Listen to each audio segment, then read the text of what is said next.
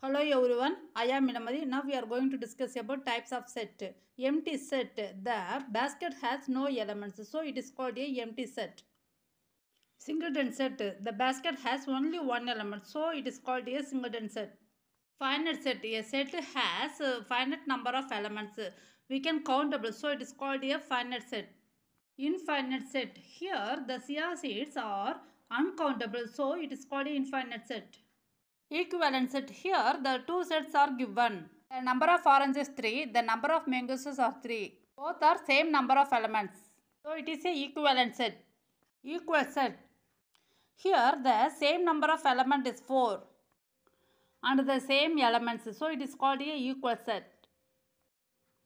Subset. A and B is a set. Mango is an element of A. Here the set A inside in B.